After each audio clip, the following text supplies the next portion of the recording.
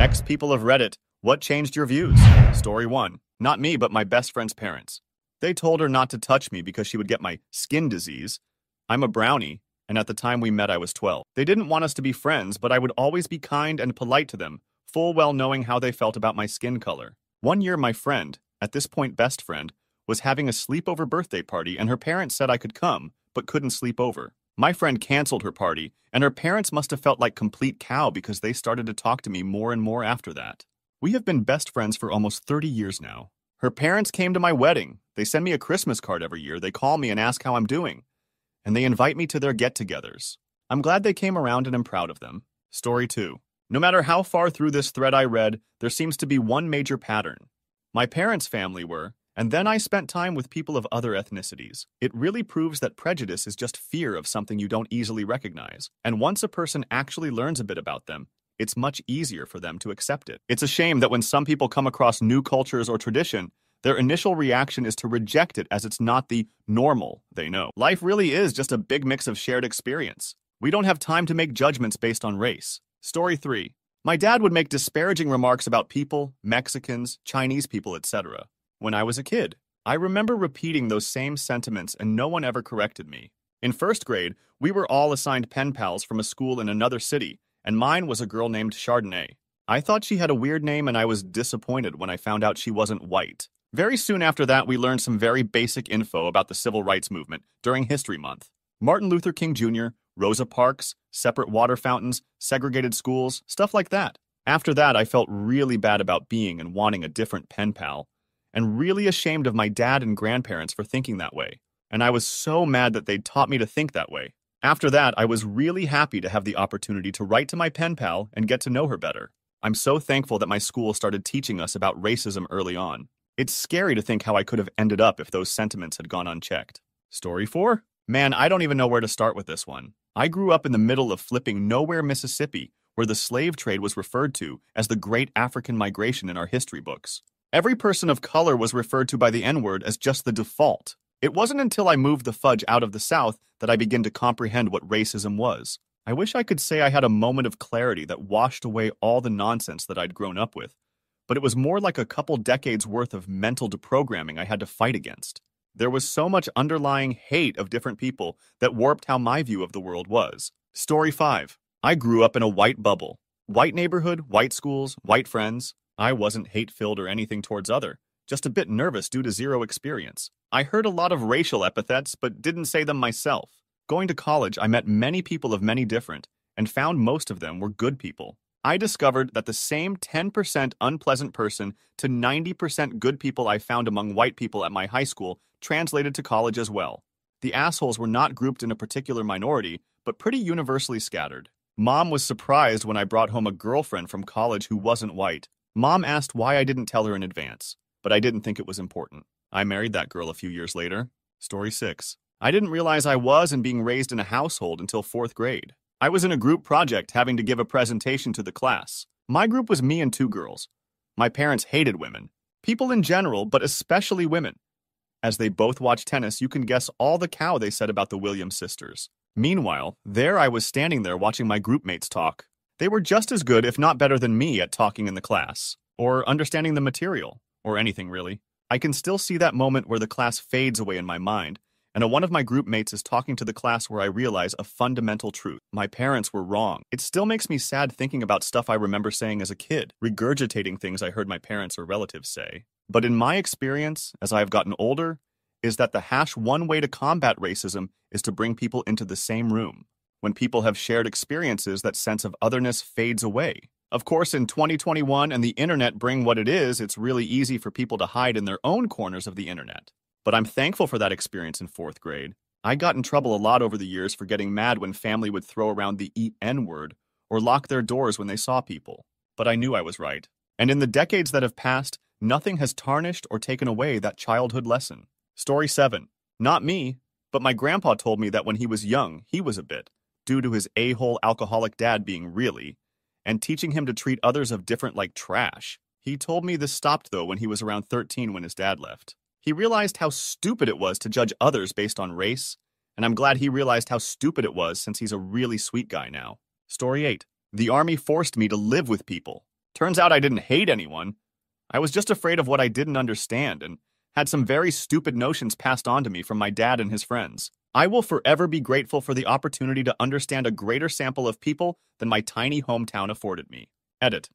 Thank you all, kind strangers. Please no more awards, though. If possible, please consider donating instead to an organization working to deprogram extremism and hate, like Parents for Peace or Life After Hate. Story 9. As a lurker, this is a thread I can contribute to. From birth, I was raised to be in a household, VA. I was ignorant. I used the N-word, anti-Semitic, homophobic, language every day. My immediate family and extended family all share the same ignorance. At family gatherings, if one of my older cousins let slip they were dating someone new, the first question would be, "Is she white?" Followed by laughter, but the question was serious. Then I started middle school, 6th grade. On the first day of class, I set down my backpack against the classroom wall, like every other student, while we found our desks and had a small meet-greet new classmates. I made sure to only speak to the kids, white, whom I knew from elementary school. Our teacher told us to take our seats. I'm 42 years old and I remember this like it was yesterday. I picked up my backpack, found my desk. Before I could open my bag, the girl behind me told me she liked my earrings. Her mom wouldn't let her get her ears pierced until high school. Then I heard another voice from further behind me say, "Miss K, this isn't my backpack." The backpack sitting on this girl's desk was identical to the one sitting next to my desk. We both opened our backpacks and realized we'd grabbed the wrong bag. Internally, I rolled my eyes in disgust. This girl was a N, but I was taught to never let it show. So we met each other to quickly exchange. Her smile was beautiful. She wore glasses the same shape as mine. She wore her hair in a ponytail just like mine.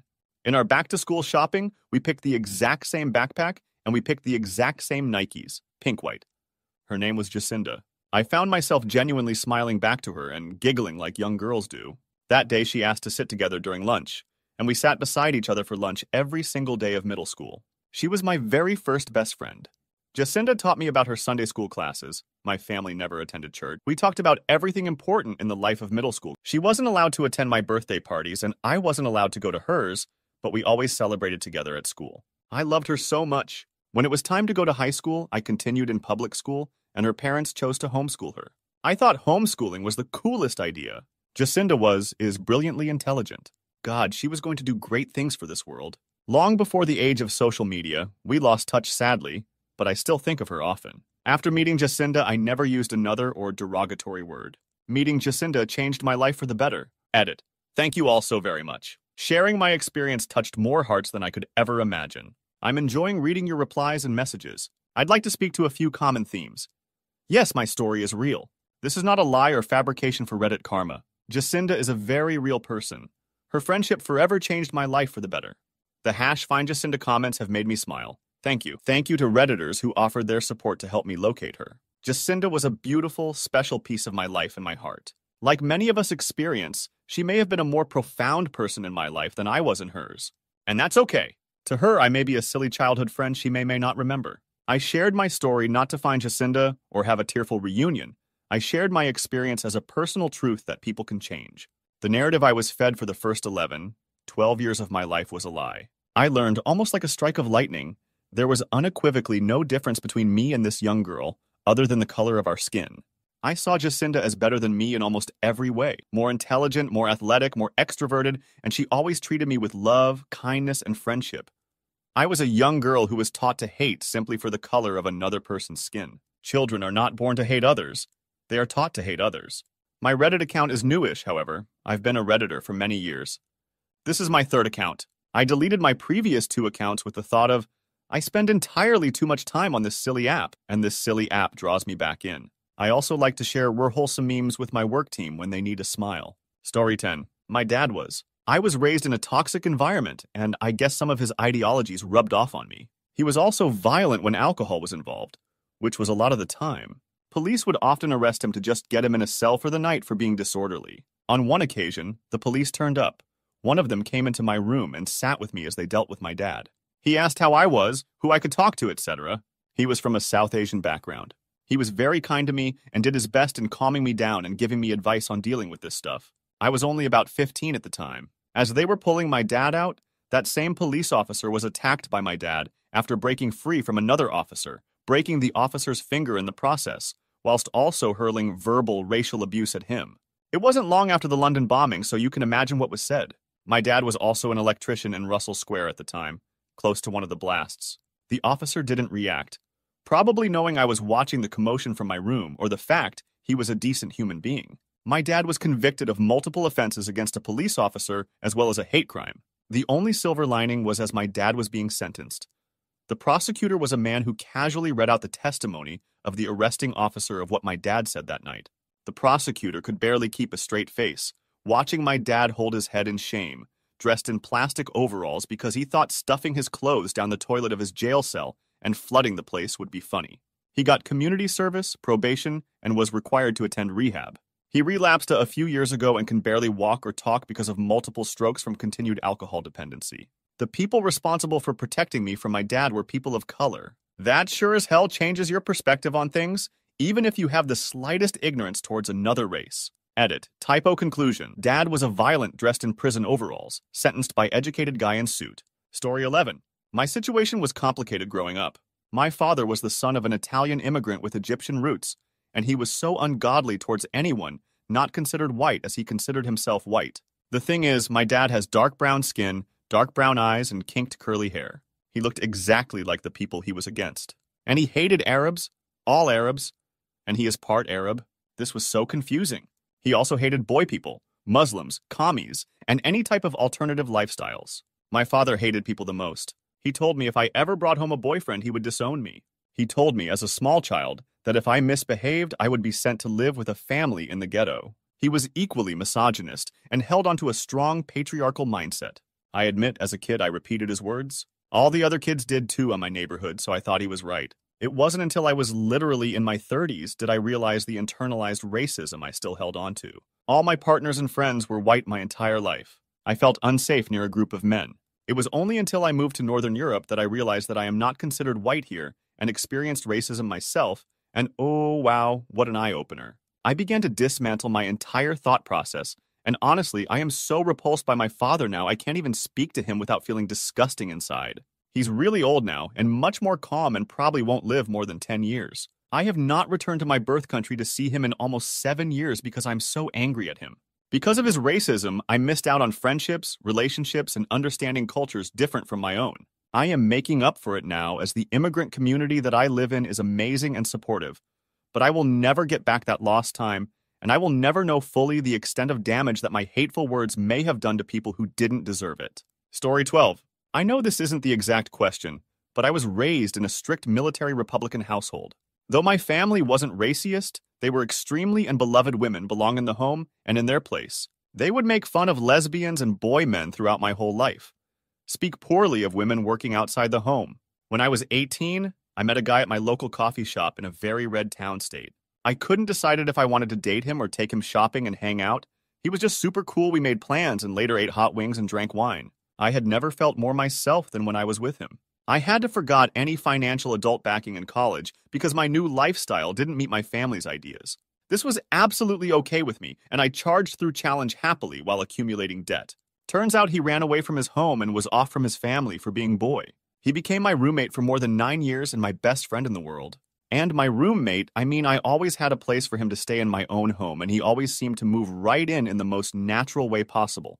Literally, he just was always there in my home through every stage of life for a decade. He introduced me to the boy community, and as a female, instead of getting harassed at a club, I could go out dancing with him and have a blast and be safe all night. He became my family and closest confidant over the years. My family didn't take kindly to this friendship, nor did they like that I became a business owner. They no longer speak to me, and I am so happy to be the sheep. Anyway, I'm so glad I met him, and he changed my life. I would have been comfortable in my conservative bubble, and probably never questioned my views. His friendship made me open my eyes to not only the world of possibilities, but also my own views of what I was raised with. He challenged me, and made me a better person. And I'll always be grateful for the absolute gift he gave me. Because I was now a safe person with views different than what my small town was used to, I became a safe friend for people to come out to. And my God, it's been the honor of my life to grow, find acceptance, and apply acceptance blindly. Story 13. My great-aunt and I had a conversation before she passed away. She lived her whole life in New Zealand and admitted to me that she was against the indigenous people of New Zealand. Way back in the day, her and her husband bought a house on what they didn't realize was Maori sacred land. They were the first people on the street, but it was eventually filled up. Over the years, they had lots of run-ins with the elders and even protesters. This tension only worsened her ideas of Maori people. Her and I are both spiritual religious people, and had already talked about our respective beliefs a bit. She said that one day the Holy Spirit told her to learn the Maori language. She said she resisted the thought for a long time, but eventually decided to. Learning the language connected her with Maori culture, and more importantly, directly with Maori people. She learned to love their culture and continued going to lessons for the remainder of her life. They also demolished their house and built a new house down the road. So if you're ever in New Zealand and find a street where the house numbered one is planted firmly between 3 and 4, you found the house of my family. Too stubborn to change their house number, but willing enough to knock over their old one for people they didn't know. Story 14. My first name is one of the top 5 female African-American names in the US. I'm whiter than the Little Mermaid. Everyone always thought it was funny that I was a white girl with a girl's name, and I just rolled with it. It wasn't a big deal. I mean, it was, but it wasn't. I would throw around causally stuff all the time because I thought I could. I never understood what people meant when they were talking about when the term institutional racism until I got out of the army and started sending resumes in. I never got callbacks, so I decided to start taking my resume into places in person instead of doing the online application that's so prevalent nowadays. And for every resume that I dropped off in person, I always got a call for an interview. If I applied online to the same place with the same resume but a different phone number, I never got called back. If I sent the same resume to the same place using my first initial and last name, I got a call back. This real, and it's so damaging and demoralizing. Story 15. My abuser, who I lived with ages 6, 14, was I never hated people or had any mean thoughts, but I would still avoid them subconsciously on the street when walking the same way and didn't have any or POC friends. Mind you, the school I went to was very white and privileged. At 15, I was able to escape my abuser and go live with my father in a lower class and very diverse neighborhood. Over the years, I just realized my own habits and misguided feelings on POC and people. The one specific thing that stands out as a boy was harassing me in art class. Kept mentioning my balls as I was a very busty 15-year-old. He was also flipping with a girl at our table wearing a hijab, teasing her more and more aggressively. She looked at me. I looked at her, and we both got up and went to the pencil sharpener, and she said I should go to the principal and report him. I said I was too scared, and she said she'd come with me. I told her she should report him too, but she said they wouldn't care about him being. We went to the principal's office and stayed with each other while we both wrote up reports and spoke to the vice principal about it. Story 16. I grew up in a very small town in Iowa. Couple of 100 people, all white. So I guess I was raised not to discriminate against people that were different from me because we were all the same. Once I got older and moved to the city, oh yeah, racism is alive and well in Iowa. I didn't fall into that trap. I didn't understand it. Ended up in Alabama. My best friend was. We just had the same sense of humor and liked the same things. I credit him with my kids being non. He would crack jokes about racial things and they would be shocked. As they got older, they just rolled their eyes. Funniest thing was one of my daughter's date shows up, and he opens the door and introduced himself as her dad. He moved to Michigan. I miss Charles. Story 17. My dad Waze is pretty, and I was just raised in that environment, so I was too. An example I remember is being so excited to show him the first CD I ever bought, Gorillaz' first album, and his reaction was, "So you like N-word censored music?" The main catalyst, however, was him excitedly calling me into his room one night and wanting to show me a scene in a movie he was watching. That scene was the curb stomp from American History X. I was probably 8, 10. Seeing his absolute glee at the flipping barbaric murder of the people in the movie and praise on Edward Norton's Nazi character really shook me, and the idea that he thought I'd share in his delight. I walked out of the room in kind of a daze, and that's the moment I realized that wasn't the kind of person I wanted to be at all. Story 18. I wouldn't have classified myself as, but I definitely had some ideas about Native people in my city growing up. There are a lot of Native addicts and vagrants, but it's very much a result of a system that's rigged against those communities. I didn't know any of that growing up, so when I saw a group of drunk Native people in the park or something, I was generally unimpressed or even frightened. And I definitely applied those feelings to all the Native people I came across. It's hard to change those reactions, but we can all identify the bad reactions and try to curb them. Story 19. Throwaways are for cats. Grandfather on one side would drop jokes with hard R's. Grandmother on that side would talk about how, whisper, Mexicans were ruining South Dakota long before complaining about illegal immigration was mainstream. Father wasn't nearly that far gone, but after one failed relationship with a Chinese woman, he encouraged me to marry a white woman. And my mother once vehemently objected to my sister having an openly boy man as a roommate. So where did it all go wrong? Basically, I traveled to different places and met different people. The town where I grew up had a pretty large Indian population, and I had an Indian best friend growing up. He was also a bit at the time, frankly. Went away to Boston for a summer, and through some random set of circumstances, found myself going to a church for the summer. They were just like the white church I had been going to. One kid wanted to grow up to be a programmer just like I wanted to at the time, etc., etc. Went off to California for school and was exposed to a wide variety of people. Hispanic roommate and Hispanic RA freshman year, one was an unpleasant person. One became a good friend, and I realized it had nothing to do with their ethnicity. Made a good friend sophomore year, and he later came out to me, and either I wronged the whole time about Josh, or I was wrong about whatever leftover prejudices I had about boy people. Now I'm married to another Chinese woman. One of my best friends is, another is boy. One of my daughter's best friends is Hispanic, and I'm still here in the bluest part of CA.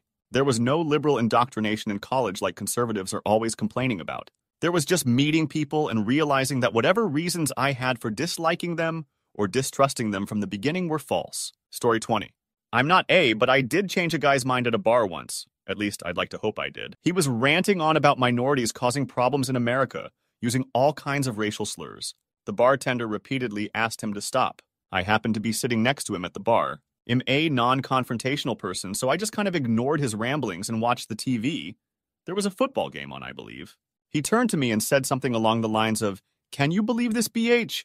when the bartender told him he needed to shut his mouth or leave. Then I became a part of it. I told him that his words were not appropriate and offensive to me. He asked me, why does that matter to me as a fellow white guy? Full disclosure, I'm a first-generation American. My father is from Mexico. But I'm very light-skinned, and so I do look 100% white. I informed him of this as well as the fact that my niece is, and his tone completely changed. He started calling me a SCWK, you name it. Told me he wanted to go outside and beat my A in the parking lot. All because I informed him of my heritage. I spent the next 20-ish minutes trying to show him how flawed his logic was. How he was fine standing next to me, spewing nonsense, and even looked for me to back him up until he found out that I wasn't really white. We talked for a while before the bartender eventually threw him out. While I'm not sure if his mind was totally changed, he did offer an apology for what he said, and for judging me and calling me names. He also ended up buying me a drink as well. I'd like to think that he's changed for the better, but I never saw him at that bar again. I always wonder how people can just snap like that over skin color risk when the guy had no problem with me as a person when he thought I was just white. Story 21. As a child, I remember not liking other children who weren't white. It wasn't taught by my parents. They were always accepting of everyone. Still not sure what was the root of it. If I had to guess, it was either television or just ignorance. But before 7th grade, I met a kid at my summer camp and we instantly became best friends. I think pretty much overnight changed my mind on the matter. He taught me so much about culture, and it really changed my point of view. We're still best buds 17 years later. Story 22. As a young kid, being raised by my old school grandparents who still called people neos and looked down upon native people, I thought that was normal as a kid. One day for a school field trip, though, we went to a native reserve, went to a giant log house and watched a traditional native ceremony of some sort. It was actually really interesting to see in person and made me realize that they weren't all drunks and gang members as my grandparents had portrayed them to be. This experience made me think different about all, and I one day confronted my grandparents on it. They stopped using the N-word after that, so I hope I made some impression on them. Nowadays, racism makes me cringe. I hate it. As a white guy, I've only ever experienced against me a handful of times. But those few times made me appreciate the much worse things many others go through simply because they are born a certain color. Story 23. Parents were old white people, so they'd make Chinaman jokes, or complain about bad Asian drivers. Nothing obscene, but still. Growing up, kids my age were bigots who bullied everything they could. This was the real tragedy. I think kids these days are less LKA they were in my day. Took me a few years to adjust to today's views, and still not entirely there despite being liberal in a lot of ways. Story 24. I see race as a non-scientific category, however. I was raised to mistrust European American. My parents, African American, all of my neighbors and family friends suffered deeply from the racism. 1960s, Los Angeles Ka. I was in my late 30s before I had my first intercultural friendship. That friendship did not survive because of extremely different views about pets. I have pet allergies. But I came from that friendship understanding that she was kind, fair, and knew how to be a great friend. That first intercultural friendship left me open to develop what has become my dearest friend, Stacy. We can talk about anything and maintain respect or set it aside and come back to it if it's a hot topic.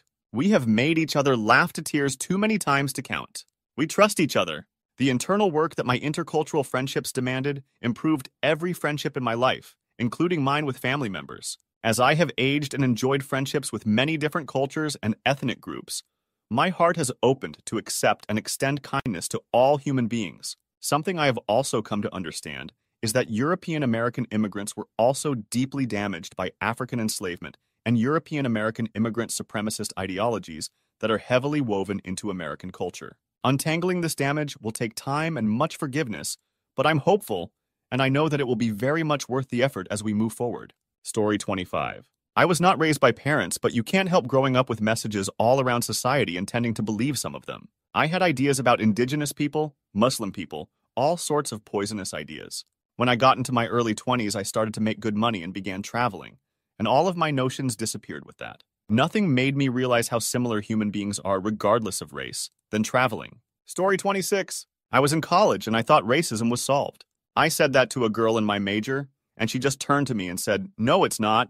You just don't see it," or something to that effect. I guess I was well on my way to not being anymore by that point, just by getting away from my tiny town I grew up in. But the amount of embarrassment I had in that moment as a 20-year-old kid, I will never forget it as long as I live. To me, if someone who tells you racism isn't solved and still exists, you do a double take and take stock of your viewpoint. It's been a gradual process over 10 years for me to recognize the implicit bias and views society has taught me. But I try really hard to recognize it now and check myself. Edit. My mother used the phrase once that all the blacks made the area dangerous that we were in. That's when I realized I was raised in a household that had casualty views and didn't even recognize it. Story 27. I never thought I was until I started going to the bars. If a white dude was hitting on me, I'd usually accept a drink and politely turn him down, or not later that night. If a man did the same, I got really uncomfortable and would just ignore them completely. As a young white girl, I was taught that men were dangerous close relationship predators. This is something I carried into my adult life. One night, among many nights where I went out with my friends, it randomly occurred to me that I reacted to men immensely different than white men, for doing the same exact thing. I didn't know why, but I decided that night that I wasn't going to do that anymore. It led me to realize many other odd things I did in my day-to-day life, without even realizing I was doing them. Story 28. When I was in kindergarten, I had a crush on a friend of mine who was. My parents would tell me to be careful around him and not to get attached BC. He would probably grow up to be a criminal because he was. I remember being confused. BC, nothing seemed to justify that. Even stranger is that thinking back on it, he never looked down on anybody for it per se.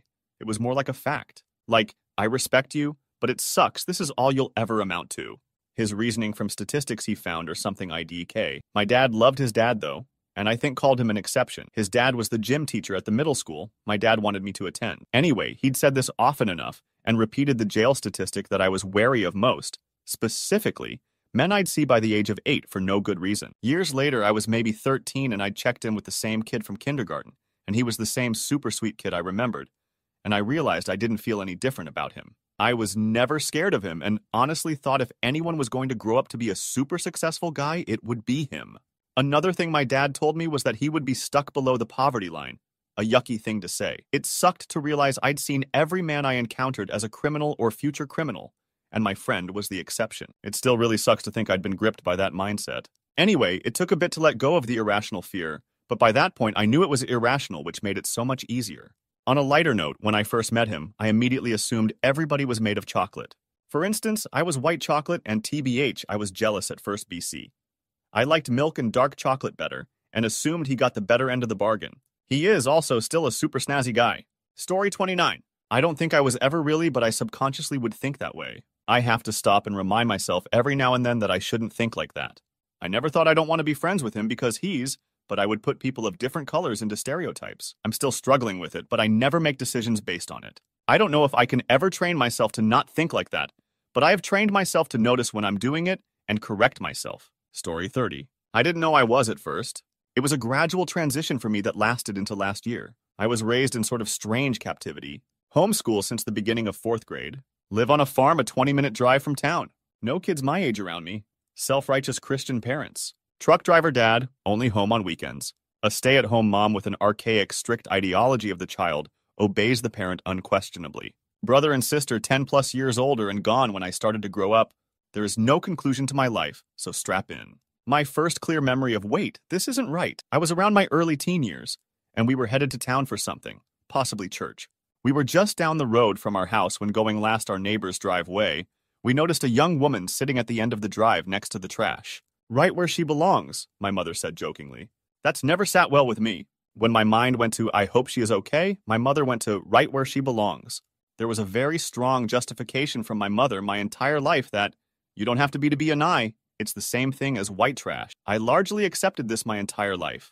Made sense to me. My mother was a strong, educated, had a degree in English, Christian woman, and it was not my place to question her. I grew up with talks of politics, crime, statistics, etc. I had everything to justify that what we thought wasn't it was true, and we had the statistics to back it up. It wasn't truthfully until I was like early 20s that I met an older woman named Valerie. She was an ASL professor at the local community college, and a woman from San Francisco that moved here to teach with her 2 daughters. I was there to tend her lawn every week, but she was new to the area and enjoyed my company after I was done. In my firm and humbled opinion, she is the very reason I am who I am today. She taught me what white privilege really meant. Not that my life is inherently easy, just that none of my struggles stem from the color of my skin. Paraphrasing strongly here. She sat with me, sometimes for hours, every time I came there and just talked to me about things and what I felt and thought. She never judged me, never got mad. She just genuinely talked to me about racism and being in America, the things she had faced, and also her job and career, as well as teaching me a lot about the deaf community. Now I was no fool. I never thought, white people are better than people, protect our race. It was more, people are cool, but they commit a lot of crime. But I always held the moral idea that we all bleed the same. Yes, I was very at odds with myself over everything. Wait until you hear the story of how I became an atheist after being a leader in our church. But this all culminated last year, in the height of the George Floyd protests. It was June 19th, 2020, approximately 10:30 a.m. I had woken up at 9:30 and chilled in bed reading Facebook for a while. Seeing all the protests going on, the movement our country was making for human rights was a good thing. Made me happy. I decided today will be a good day. That's when I got up to go see what Mom was doing. Our relationship had been doing well the last few days. After a rough few years of things going south, I had finally gotten a new career that paid well and would finally be able to get out and stand on my own after having tried several times over the last 26 years. I walked into the living room and there's Mom in her chair on her phone, probably reading Facebook or some homesteading blog. Me. Good morning, Mother. What are you up to, Mom? Oh, watching these knee burn shut the fudge up. It just flew out of me in the biggest rage I have ever felt. I had no idea what just happened. First time in my life I've ever said that to my mother. What ensued was a massive fight between her and I. At one point, she told me I couldn't see straight because have my head shoved so far up at N-word's peach and that my heart is so full of hate. The result? I had packed everything I owned into my Kia and left. When I left, she was on the phone with my dad talking to him. The last thing I ever said to my mother was, if their niece, I'm a nigh too bad person. The last thing I heard her say about me to my father? Maybe he needs to suffer so he'll learn. I got in my car, got a hotel room for the weekend in town. I blocked my mother's number when I left. My father hadn't tried to contact me, so I blocked him too for being a coward and a piece of cow. When my sister saw what I had posted on my Snapchat story about it, she didn't try to contact me either, so I blocked her too. Monday came. I got my own phone plan and a new phone number, blocked my entire family on Facebook, and have not had any contact with a single person in my family save my brother. It's been almost a year now. I live in my Kia, still doing the same job and traveling for a living. Been trying to buy a van, but been having a lot of trouble getting everything switched over to Tennessee from Illinois. Not having an apartment or bills makes it hard, lol. My brother has relayed the random hi from my mom, but my dad has only asked about me once since, how's Drop doing? That's it. I don't regret it one single flipping bit. My life growing up was hell, and I did not realize until I got out how wildly abusive my family was, and how abused I was. I'm 27 now, and I feel like my entire life has been a lie. For years, I have held the belief that, when presented with the opportunity, we as people have a moral obligation to do good. I choose to believe in humanity as a whole. I may not have any family anymore, but at least I've got my flipping morality. Yay. Before anyone asks why I was 26 living with my family, I had tried multiple times to move out. By every attempt to do anything adult was thwarted by my mother. She has flattened my tires before to keep me from getting to work. Trust me, I never wanted to be there, ever. That's why I say I was kept in captivity. Especially when I was younger, I had nowhere to go, I was trapped. ETA conclusion and looking back. It was June 19th, 2020. I decided today will be a good day. It was a good day. It was the day I finally started living my life. It wasn't until a few months ago when I sort of came to terms with the fact that I was severely abused and had no idea. I was so thoroughly indoctrinated that I normalized everything. I want to be clear, my parents never really beat me. My mother would tell me all the time that I was a screw-up, that she didn't want to talk to me, couldn't look at me, etc. Once when I was younger, she locked me out of the house in the middle of winter and over a foot of snow for hours. Told me that I had demons oppressing me, spirits on me, etc. All while telling me how much she loves me and calling me her baby boy. As far as the suffering my mom said I needed to do, well, I've been pretty god-oh-no-good, all things considered. I travel for a living making a pretty decent sum. So if any of you want to breathe and hear some other crazy cow about my life, let me know. I'll swing by for a bit, Lumfow. I have a few thousand and growing in my crypto account, and I'm starting my savings to buy my first house hopefully in a couple years, so I can start getting into real estate and eventually into stocks. I do indeed still live out of my car and occasionally hotel rooms when I feel like spending the money. It's not that I can't afford a place, I just don't want to. I'm trying to get a Ford Transit to live out of for a while, but I still owe $17K on my car. I'd say I'm doing pretty flipping well. I've learned a lot too, mainly that my mother was a psycho bad person, and I'm not a fudge-up, I'm actually intelligent as cow, and she's been holding me back my whole life. I don't hate my parents, I actually don't genuinely care about them at all. They will likely pass away alone, and that's entirely their fault. Part of me pities them, honestly. After having a deep interpersonal struggle between my own moral beliefs and how my parents were raising me, I'm just glad to finally be able to figure out who I really am. My life has been and still is a roller coaster, but I'm flipping living it. Story 31. My immediate family we're not racists, and my extended family was outright trailer trash. I was raised to kind of believe we're not, just superior. In my teen years, the hypocrisy of it really started becoming apparent. Certain people were the way they were because it was just inherent of their culture. Ours were the way they were because they were unlucky, didn't have the same opportunities, and it was understandable that they'd feel the urge for escapism or lashing out. Lol. My feelings on the subject really grew when I had kids of my own, and I just started thinking about how flipping random life dictating details are. Where you're born, what color you are, your gender, close relationship identity, and how I did nothing to make my kids white and male in the southern US. Life just happened that way.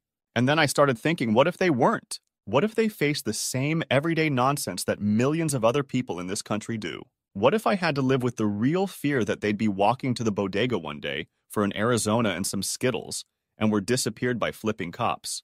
And I taught my kids to think more than I was raised to. Story 32. I used to hate white people like a lot for no reason. I would always think they were evil and monsters. I was absolutely disgusted when I went to school and saw people hanging out with white people, until I realized the beauty in how they didn't care about the color of each other's skin. I felt so ashamed of judging someone because of their race. Now I treat white people the same as everyone else. Story 33.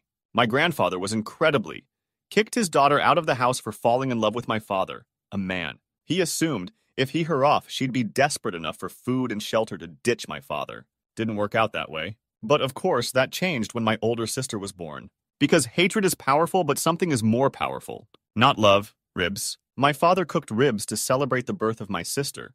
And my grandfather, who had been browbeaten by my grandmother into visiting to meet his granddaughter, smelled the ribs. And he wanted to try them. Apparently, he declared, if these N can cook like this, maybe they're worth a oh no. So it became a ritual. He started coming over twice a month to eat Dad's ribs, and in the process was exposed to more and more people. He ended up apologizing and came round. All due to the power of ribs. Story 34. I don't think I was, but I do think I was a part of the problem. I didn't understand racism and thereby passively condoned it. For example, I was convinced that men being terminated by the police was really a police reform issue and not a systemic racism issue. This is, looking back, the most dangerous type of racism. What changed was the George Floyd murder video. As a white man, I've been mistreated by police, but I have never, ever felt like, they just might terminate me, and that is, in summary, my idea of white privilege really is in America. That someone could be terminated on video in broad daylight with witnesses begging for his life, and the police felt confident it would work out just fine, is systemic, overarching racism that flows through the heart of this country. Passively condoning that is still racism. Story 35. Not really a learning the error of his ways, but a turning point about race in a family member's life. My grandfather grew up in Birmingham, Alabama, and when he was a kid in the late 30s, he and a friend of his were playing by a river, and the friend fell in and started drowning. My grandfather couldn't swim, so he ran to the road to get help. Cars kept passing by and not stopping for a young boy crying for help, until finally a car pulled over. It was a young couple, and the man jumped in to save my grandfather's friend. They were able to pull him out, but unfortunately, the friend passed away. My grandfather told me that is why he doesn't think any race is inferior or superior. Because this young couple were the only ones to pull over and help a young white boy crying for help. Story 36. I wasn't the sort of that you think of when you think, but I did do things that were driven by negative racial stereotypes. Mostly the idea that racialized people are somehow fundamentally different from me. For example, I never watched TV shows with predominantly casts because I assumed I wasn't like them and wouldn't enjoy or understand the show. I assumed their lives and experience must be so different than mine that I wouldn't get the show. I don't really know where the idea came from, to be honest. Maybe just the world's tendency to turn people who look different into others. I grew up in a small town with literally 2 non-white families, and that attitude of racialized people being different was pretty prevalent, in subtle and overt ways. It was just a matter of getting older and recognizing that racism in myself. I learned to notice when I was subtly shying away from something and understand that A, it's super poor to assume that I don't have anything in common with someone because their race or culture is different than mine, and B, distancing myself from them is a poor solution to my poor assumptions. Story 37. I grew up! As a child, I lived in the southern US, and my parents, and the whole society, was. The only people I came in contact with were maids, gardeners, janitors. Schools were segregated. The only Asians I knew owned Chinese restaurants, and we didn't socialize with them. As a child, I figured that adults must know something about these people that I didn't know because they seemed okay to me. When I grew up, married, and left the South, it was holy cow. WTF had I been living with? So when I read about parents producing kids, I think, not necessarily. Story 38. I honestly used to be kind of against, fresh off of the boat Asians when I was younger. I don't even remember why. I think I just had some weird run-ins and they had really poor English and I was an idiot. Anyways, I remember I had just gotten gas and was back in my truck ready to leave when I heard an Asian man calling to me with bad English, trying to get my attention. I rolled my eyes out of the back of my skull, rolled down the window, and snapped, "What?" In broken English, he told me I'd forgotten to put my gas cap back on. Took a breath and realized how much of an unpleasant person I was just about to be to this guy for absolutely no reason. Completely changed my perspective. And nowadays, from other life experiences, I have such respect for first-generation immigrants who have been able to learn English, even if they speak it poorly. But yeah, I was a banana for a bit. Story 39. Not an ex, actually, I'm a Noah COD YouTuber named Drift0R. Been watching him since the Modern Warfare 2 days, and he's very open on the fact that he used to be on some cow as a kid. But like any ex, his worldview opened up and you can see the difference, because he even brought his own evidence of it. At first, I thought it had turned me off from his content, but he clearly regrets it first off. Second off, he's an example that people are redeemable from past perspectives as long as they find themselves in headspace and time where they begin to see the world for what it really is, or supposed to be.